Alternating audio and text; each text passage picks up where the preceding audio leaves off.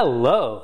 Welcome to our second Facebook Live class. I'm Giuliano, and to begin with, I want to introduce my team just like before. I have my wife, Lael, our producer. She is going to be reading any questions that you might have. So any questions you have during the class, just type them into the comment section and I will answer them. And then our cameraman is our daughter, Michaela. And then supervising everything, making sure nothing goes wrong, is Gabriella. No pressure there. Okay, so today I'm going to make one dish. I'm going to make a spaghetti alla carbonara. But actually I'm going to make a little twist on spaghetti alla carbonara. I'm going to add some zucchini to it. It's a very rich dish, and I always felt that a little bit of vegetable in it might be good, and so that's what I added. So to begin with, we're going to start by melting some butter and a little bit of olive oil. So if you've come to any of my classes before, you may remember that I say that we usually start an Italian dish either with olive oil or with butter, depending on the flavor that we want. So here I am putting both in. I like to say that Italians always like to bend the rules a little bit. And the reason that we're using both is because the butter adds a little bit more richness, but the olive oil really gives it a nice flavor. So while the butter and the olive oil is melting, we need to cut up, ideally, some guanciale. So what is guanciale? Guanciale is actually cured pork jowl, and it's this right here. It used to be that it was really difficult to find in the US. Now, you don't find it in most stores still, but you know where I found this? I found this on Amazon. So if you do a search for guanciale on Amazon, it's spelled Guanciale. Hopefully you'll find it. Now, until we had guanciale to use, we're using pancetta instead here in the States. Pancetta is basically Italian bacon. Here it is. So it's round because it's been rolled up. So if I unravel it, here we go, like this, you see that basically it's just like bacon. But there's two big differences between pancetta and bacon. One of them is that pancetta is cured. It's salt cured and air cured, a little bit like prosciutto. In fact, sliced thin, pancetta is delicious even on its own without cooking it, and often you'll find it on a dish of appetizers that you might be served at a restaurant while you wait for the rest of your meal. And the other thing is that it's not smoked. Bacon usually is smoked. Now you can make this with bacon too if you want. Use nice thick cut bacon, and to take away some of that smoky flavor, what I would recommend is that you blanch it. Just drop it in boiling water for a minute or two, and that will take away the excess smoke from it. So you see, we're going to use quite a bit of this because really it is kind of the main component of this dish. Michaela, do you think that you could come here towards the skillet, and that way they can see pancetta going in. The butter is melted, and now we're going to saute the pancetta until it just browns a little bit. You don't need to make it crisp, like breakfast bacon. We just want to give it a little bit of a browning. And while the pancetta is sauteing, and we can come back over here, Michaela, what I'm going to do is prepare the zucchini. Ideally, you want to get some small zucchini. The smaller, the better. But the closer we get to summer, the bigger the zucchini seem to get. But that's okay. You can use those too. What you want to do is first wash them, which I did already. And then you cut off both ends, just like this. I cut them in half first, lengthwise, and I use the tip of my knife so that I can make sure that I'm following the shape of the zucchini. And then if they're fairly small, then you can just cut them in half again, like this, lengthwise. But if they're kind of bigger, what I do is do 3 cuts. So it's basically 3 wedges here. Use the tip of your knife, like this, and slide down the zucchini. And using the tip of the knife makes it easy to follow the curve of the zucchini, because sometimes they're not completely straight. And then I line them all up, and I'm going to do little chunks about 1/2 inch or so, maybe even a little bit smaller, like this.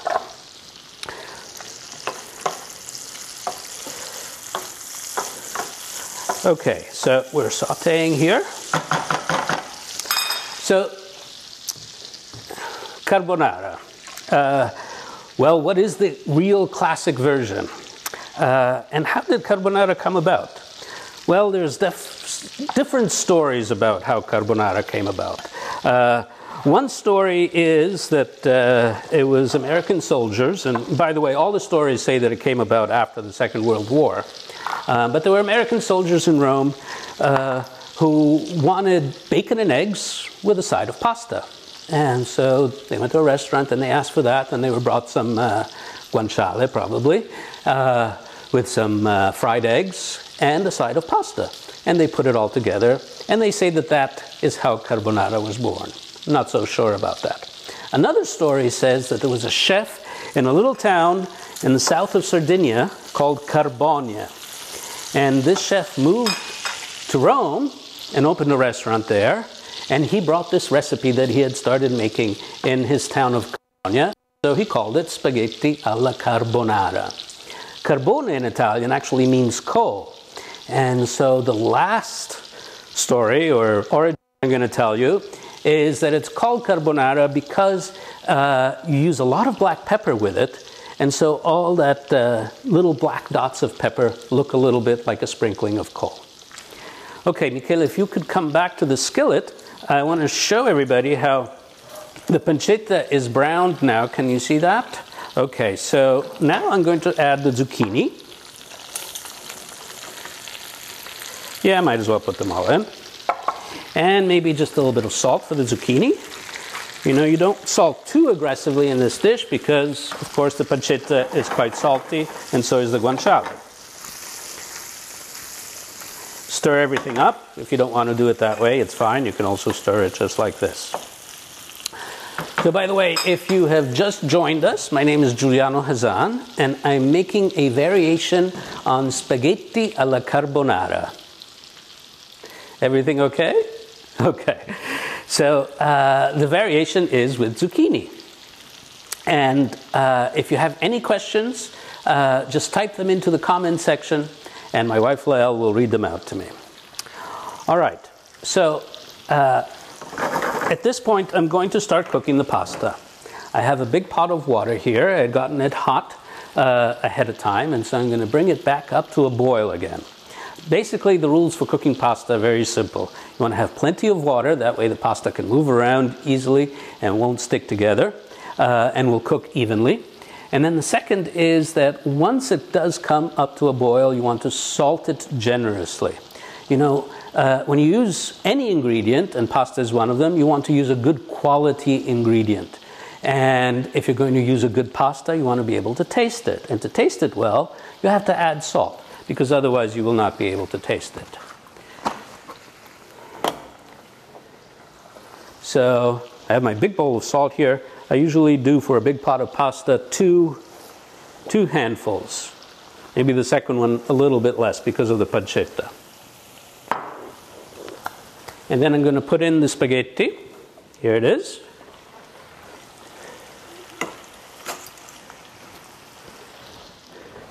And you don't need to add any oil to the pasta water to prevent the pasta from sticking.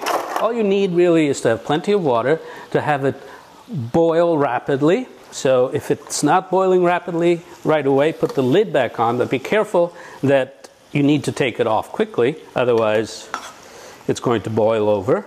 And then just stir the pasta while it's cooking. I'm going to make sure that all the spaghetti is bent, and so it goes underneath the water. So people sometimes ask me, well, should I be breaking up the spaghetti when I put them in? Well, you know, my answer to that usually is that if they wanted it short, they would have made it short. There's a reason why we want the spaghetti long, because we want to be able to twirl it on the fork. So I think that we have a question. somebody who's not a fan of zucchini, do you have any suggestions? Well, this could actually also be done with peas that hopefully should be coming into season pretty soon. The recipe I will make a post on my Facebook page giving you a link to the recipe. And also, if you want to watch this class again, I'm going to post it on my YouTube channel. Just go to YouTube and search for my name, Giuliano Hazan, and you'll see all the videos that I've uploaded there, and this class will be part of it. Okay, so now we're going to add a little bit of wine to our skillet here, where we have the zucchini and the pancetta cooking. This is a dry white wine. Now, there's no such thing as cooking wine, because any wine that you want to cook with should be a wine that you would enjoy drinking some of. So this is a Soave. It's actually a very good producer called Piero Pan from east of Verona, in the region of Soave. And it's a delicious wine that you would really enjoy drinking well. But any good dry white wine will be fine. I'm going to let the wine evaporate out so that the alcohol goes away. You know, if you don't evaporate the alcohol, you get kind of that strong, harsh flavor. And we want to avoid that. So we also want to continue cooking the zucchini a little bit more until it's nice and tender. So while that is happening, let's talk a little bit about, what is the authentic recipe for carbonara? I told you a little bit about the origins. So basically, carbonara in its simplest form is pancetta or guanciale, sautéed with a little bit of white wine sometimes, and then you mix in a bowl, which is I'm going to do next, some eggs and cheese and parsley, and you toss the pasta in it and put in the pancetta and the white wine. So the thing about authenticity, though, it's difficult to pinpoint because, you know, recipes evolve. Recipes evolve as families maybe change and decide to do something a little bit different. So in terms of food, authenticity is not a rigid set of rules because those are going to change anything. Instead, it lies in the authenticity of the cook who's making it. So I felt that the zucchini would go well with this, and so that's what I decided to do. One more question. John Verville wants to know how long you set the time for. Hi, John. I set the time for 9 minutes, but that doesn't mean that that's what you should do. Because it really all depends on the brand of pasta that you're using, the shape of pasta, and I set the timer because I don't want to get distracted and completely forget and overcook the pasta. But really, cooking pasta with a timer is not ideal. Until you really get to know your brand of pasta and shape, you always cook by tasting and then decide if it's al dente, which would be firm but not crunchy. So in this bowl here now, I'm going to put in my eggs, and I'm going to show you how I like to separate eggs. And to do that, it's important that I wash my hands well just before I do that.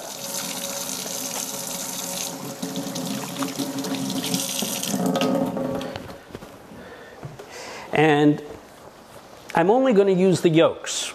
So this is just a trash bowl. I'm going to open up the yolk. And I don't want to go back and forth from one half of the shell to the other because it's jagged and pointy and it can puncture the yolk. So I'm going to put my hand out with my fingers just slightly apart, pour the egg in, and let the white just slip through my hands. I always like to take the eggs out of the refrigerator ahead of time when I'm using them because pretty much anything that you make with eggs come out when you use eggs that are not refrigerator cold. And also it does make this technique a lot more pleasant on your hands. So here we go, 4 egg yolks. Some people, actually even me sometimes, I may use 2 egg yolks and 2 whole eggs. When you use some eggs whole, what you get is a little bit more richness and creaminess. But I don't really need it here because of the zucchini. I don't want to overpower the zucchini.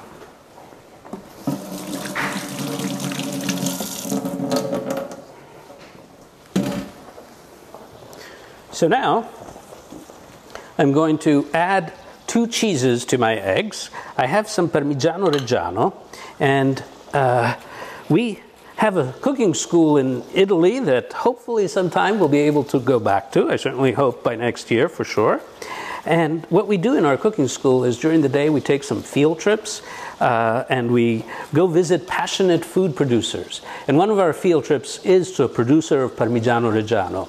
And it's really quite amazing to go see this, because even though the technology has improved, it's still very much a handmade product and made very much the same way that it's been made for almost 800 years. And then I'm also going to add a little bit of pecorino, or you would know it as Romano cheese.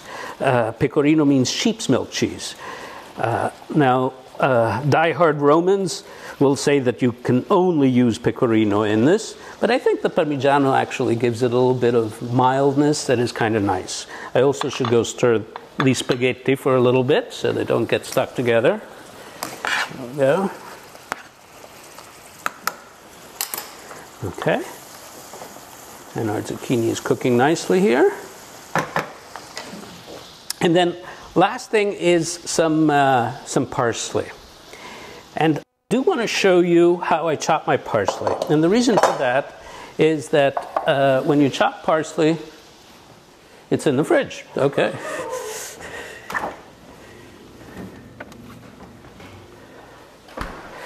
I like to chop it very, very finely, but I do need to wash it because, you know, it's kind of gritty. So first, I'll take the leaves off, put them in a bowl, and I'm going to soak them with water. And by the way, I only use the flat leaf Italian parsley. I find that it's much more fragrant and has a much better flavor than the curly parsley. You know, it used to be that it was difficult to find the flat leaf, but nowadays, flat leaf parsley is almost more common than the curly parsley. You want to swish parsley around so, you know, you dislodge any sand from it, and then you have to dry it. Now, the drying part is really the key. Very, very important. I take a paper towel and I lay the parsley on the paper towel, shake off the excess water first. And if I'm doing just a little bit of parsley, I'll do it just, you know, on one half of the paper towel, because then I can fold the paper towel over and pat it down nicely. And then, to make sure that it's really dry, I'm going to roll up the paper towel very tightly, like this, squeeze, and my pasta is almost ready. And then out it comes, and it's dry enough that I can chop it. But I need to actually finish doing this because the pasta is almost ready, fortunately. I made some parsley ahead of time. So put the parsley in, take the spoon that we've been using, and just mix up the cheese and the eggs and the parsley very, very well. Here we go.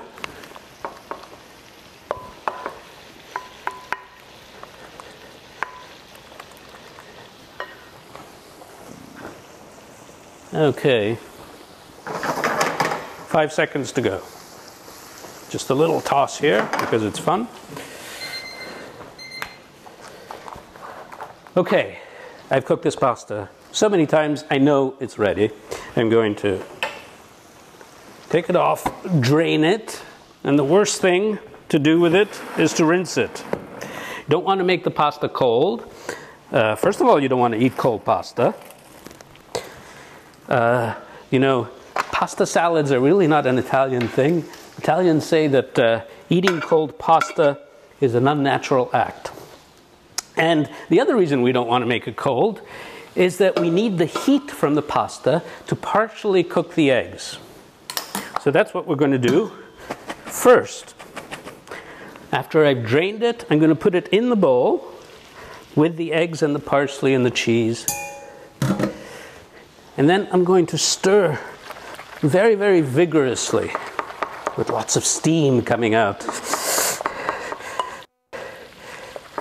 And this way, the pasta will get coated with those partially cooked eggs and give it really wonderful creamy consistency.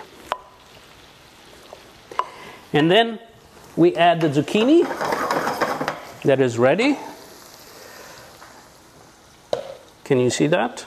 Okay. And the pancetta. And we stir this in.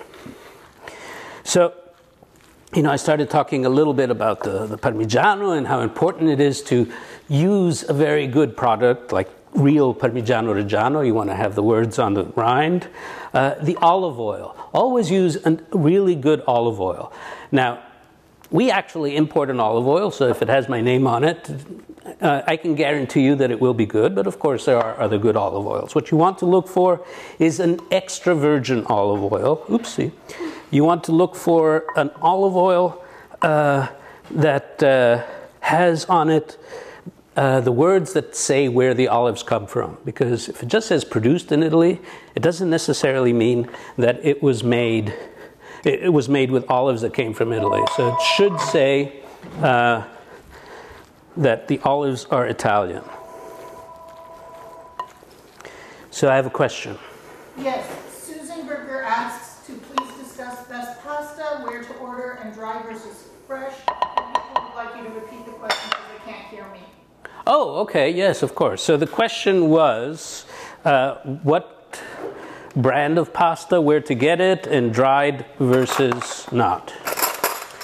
I could almost do another whole class on talking about that, but the short answer is use a high quality pasta, meaning a pasta that is made by an artisanal producer, which is unlikely to be sold in a supermarket, but you can find very good artisanal pastas in many specialty Italian stores. I'll just rattle off some producers that are very good. Felicetti, Martelli, Giuseppe Cocco, Rustichella can be very good. All of these are excellent pastas. And dried pasta is a flour and water pasta, which is much sturdier, and that's why it's better for this kind of dish than an egg pasta. Egg pasta is very delicate and tender. That is the short answer. One more. I'm going to get some plates in the meantime. Sally would like to know what do you recommend with your olive oil shelf life? How long can it Okay. And they want to know where we can get our olive oil. Olive oil shelf life and where can you get it? So I'm very grateful for that question because otherwise I would have forgotten to tell you that you can go on my website, giulianohazan.com, and you'll see Giuliano's food products. And if you go to that page, you'll see lots of different products that we bring in. The olive oil is one of them. We also have a red wine vinegar that is from Valpolicella and aged in brandy oak barrels for 36 months. Very wonderful and rich. We have a rice that is a Carnaroli rice made the same way that rice was processed in 1648 with a mortar and pestle method. This is the only rice made this way that you can get in the United States. And by the way, we also bring our students to see how it's made. And then also we have something that we don't bring in, but we make here. This is a tomato sauce. It's actually my mother's famous butter, onion, and tomato sauce. If you Google Marcella Hazan's tomato sauce, you will find out all about it. So what was the other question about olive oil? Shelf life. Shelf life of olive oil. Olive oil doesn't really improve necessarily with age like wine does. It's fine for 2 years, perfectly fine. After 2 years, it doesn't taste bad, but it starts to lose its nutritional qualities, the antioxidants and the vitamins that help you stay young. And on our bottles of olive oil now, we put the harvest date so that you'll know when it was harvested. Not just the expiration date, because Italian laws with expiration dates are almost meaningless. So this way you'll know when it was harvested. And by the way, fresh oil, just made is wonderful, but actually most olive oil producers prefer their oil after it has sat for a few months because the flavors really come together well. So don't be concerned about not having gotten the oil, you know, a month after it was made. A year or more even after it was made is perfectly fine. So I'm going to dish out some pasta now because I have a feeling that I have some hungry daughters who might want to taste. So I'll put a little bit in the plate here and we can taste. So if you want to set the camera so you don't have to fiddle with it, and then you can come over and have a little bit. And this is Gabriella here, and our cameraman. Thank you, Michaela. And we can taste a little bit. So on our website, you'll also find a schedule of cooking classes that we give in Sarasota. We haven't been able to give classes for quite a while, but we will be starting slowly to give some classes with all sorts of safety measures in place. So you'll find a schedule for that as well. And I think I have another question. Somebody got the sauce from Cordy Brothers in Sacramento, and another person wants to know when you're doing this class again, and people are thanking you for doing the class. Well, thank you for watching, and I will think of something else to do and do it again maybe in a couple weeks. So, is it okay? Mm-hmm. Yes, okay. Prego. So, thank you very much for watching. Again, I'm Giuliano Hazan, and I've made a spaghetti alla carbonara with zucchini and mailing lists. If you'd like to join our email list, which is the best way really to find out about things like this, again, just go to my website. You'll see where it says join email list. Click that and enter your information and you'll be on our email list. You can also email me from my website. If you have any other questions after this that come up, please feel free to send me an email from my website and I will get back to you. So thank you very much and buon appetito.